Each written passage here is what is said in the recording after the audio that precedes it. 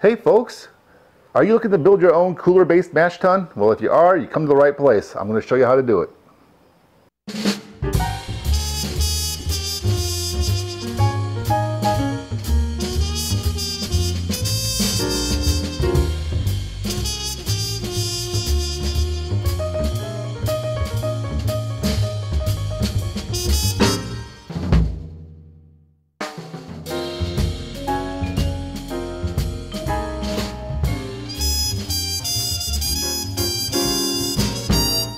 Hello everyone and welcome back. To my right, or to your left, is the latest upgrade to my home brewery. It is my larger capacity mash tun. Now, for those of you who've been watching my previous videos, you'll recall my orange round 7-gallon Rubbermaid water cooler that I've been using as a mash tun. That thing worked great for 5-gallon batches of even higher gravity beers.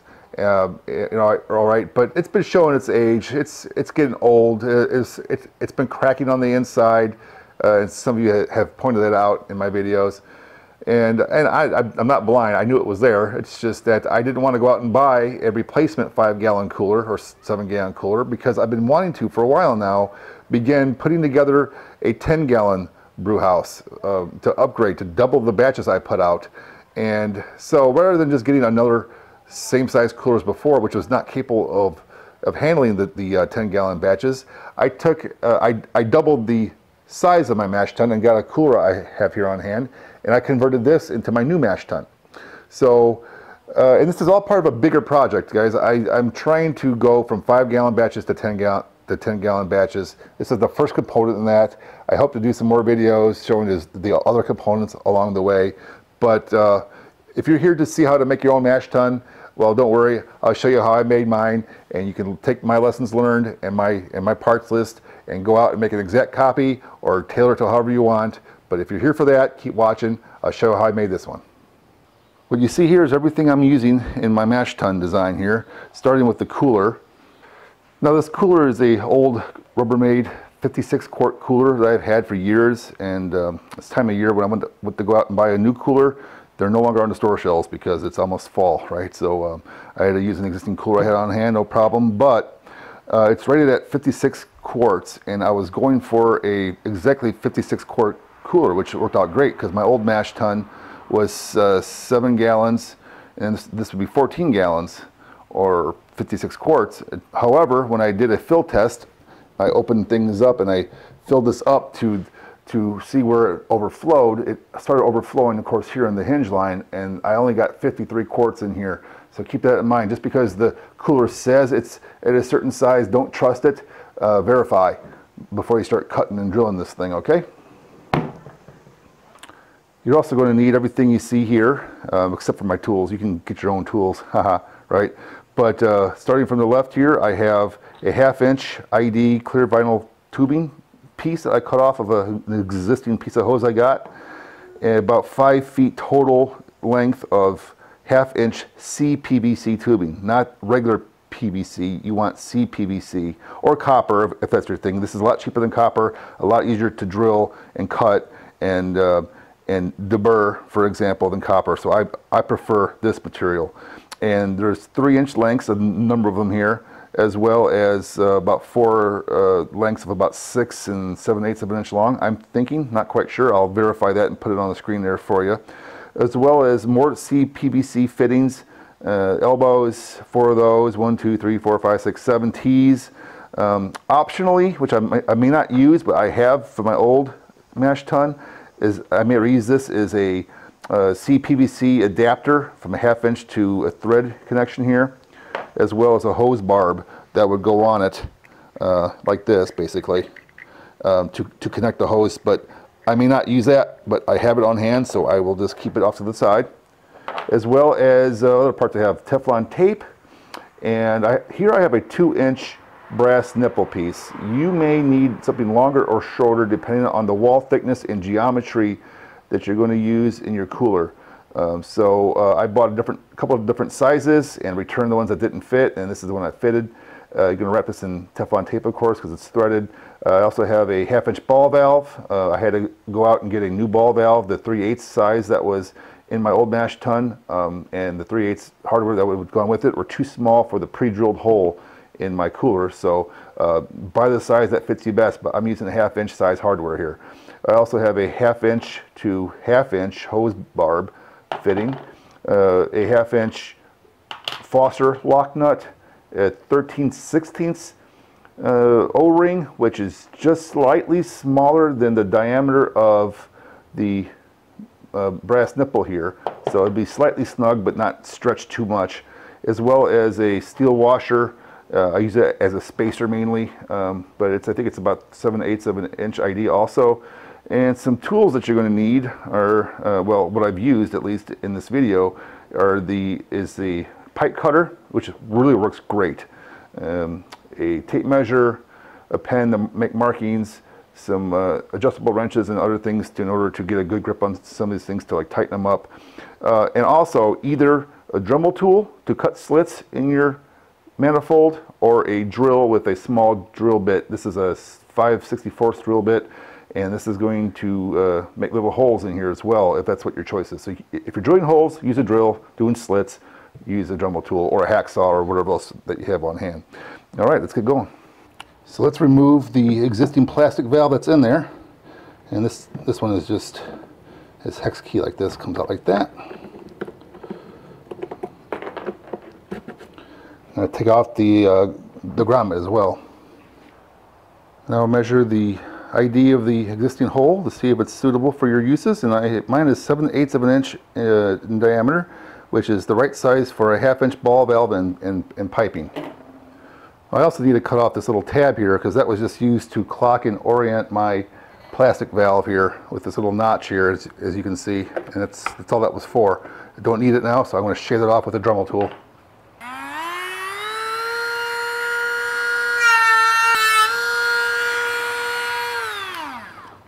All right, there we go. I just wrapped this nipple with about 5 or so turns of the Teflon tape. And I'm going to go ahead and screw this on here until it's hand tightened. You don't need to go too far with it, like that. Okay. Then I'm going to take the steel washer and put it over the from the back so it butts up really nice against the front here. And I'm going to slide this whole assembly into the hole, just like that. And then on the inside, I'm going to take my O-ring and slide it over, and it should be somewhat snug as it slides over the threads, because you want it to seal up real good. Then I'm going to take my faucet washer and screw that on the back end until it's snug. I'm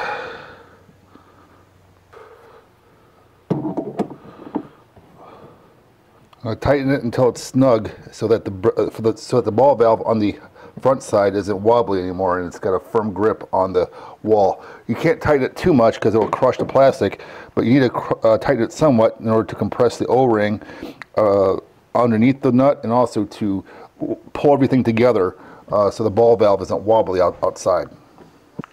And the goal is to have enough threads here to screw on your hose barb adapter. Next, perform a leak test by putting some water in here. I got some hot water in here to help simulate a warmer mash temperature, just in case temperature makes a difference, which it may.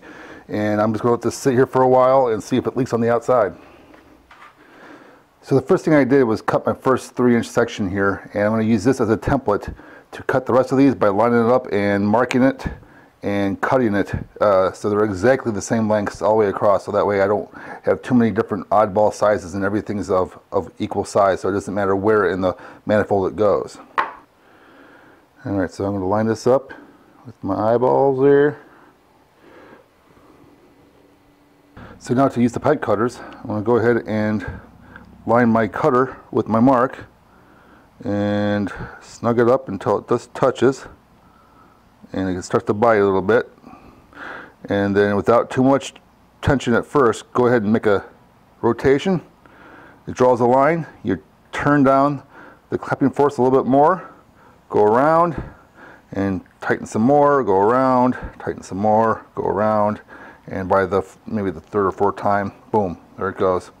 And there we are right there. So that's why I prefer these pipe cutters. Much cleaner cuts and much more, I mean, they just look prettier. Not that it really matters for function, but I just like the way it looks. Now that the short pieces are cut, I want to cut the longer pieces, and there are 4 of them in my design, so I am going to measure those out, and I already calculated that length already off camera here. And go ahead and cut those.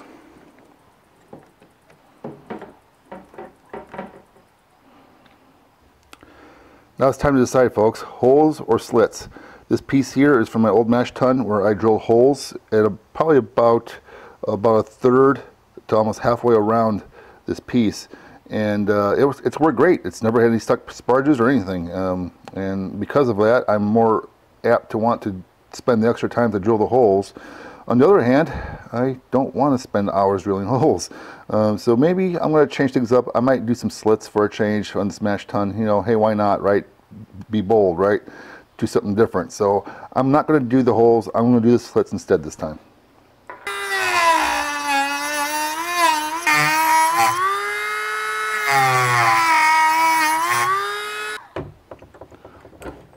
And there we go. Not bad, huh? Finally got them all cut up, folks. It took probably a lot less time than it would to drill all those holes, so I'm kind of glad I went this route. Alright, folks, back to the leak test. The whole time I was cutting slits in the pipes, probably over the course of about an hour off and on. It's been here for a while, there's no dripping, so this tells me it's good to go. Before I dump the water, I'm going to go ahead and rinse the dust off of these suckers here. Alright, folks, let's build.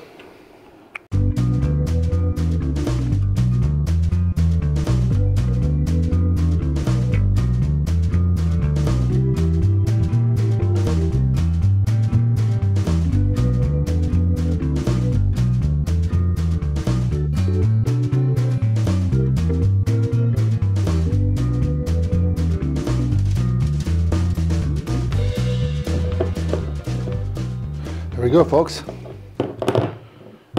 Looking pretty good. Doesn't really matter if they're completely lined up, you know, on the bottom or not. This is turned, who cares? It'll work just fine. I can even turn it in place if I wanted to, right? But it's fine. All right, so let's get this inside the cooler. All right, this just drops in like that. And this 1/2" ID hose fits just snugly inside this T right here. So you can rotate this T up a little bit like that, so it's sloped upwards. Work this in snugly. See, it's not coming out. And this then over here can snug into the hose barb. Just like that. Now my other alternative design option, which I think I'm going to go with after thinking about this a bit more, is to go ahead and use this CPVC adapter I had from my old mash tun along with a new 1/2" hose barb for it that fits this hose. And I cut a small piece which is going to go in here like this. Alright, and this is going to go on top of that like this. And I'm going to cut this a little bit shorter.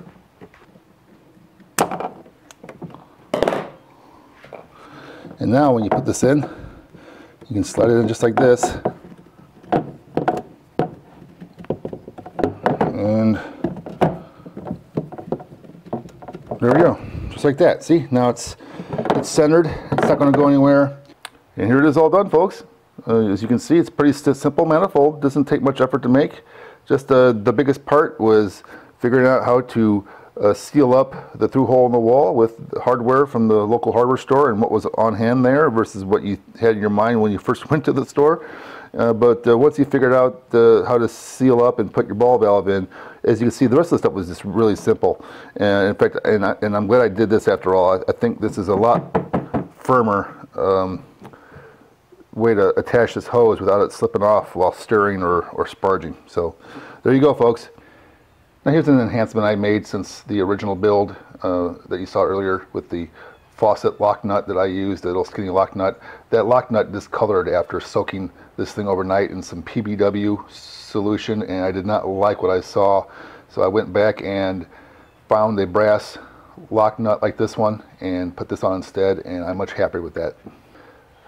Another thing I added after doing some testing was a air hole here in the manifold to let any air that gets trapped in here out, so this thing won't float up when you add the water like it was doing to me before.